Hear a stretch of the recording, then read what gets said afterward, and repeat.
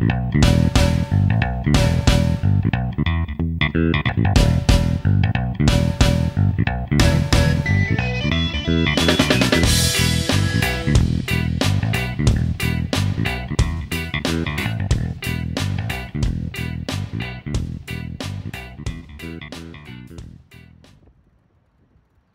you're looking at the skyline of Lower Manhattan, you can't miss this building.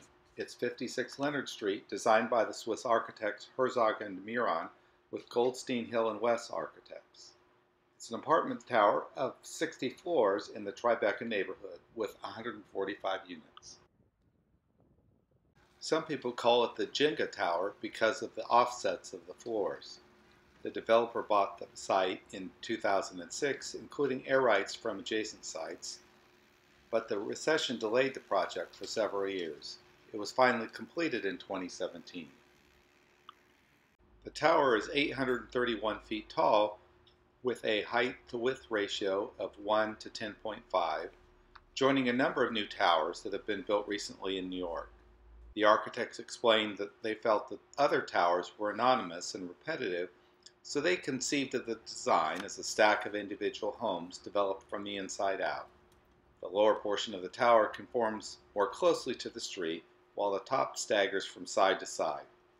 There are 7 zones of the tower, with 2 mechanical equipment zones that have additional structural bracing.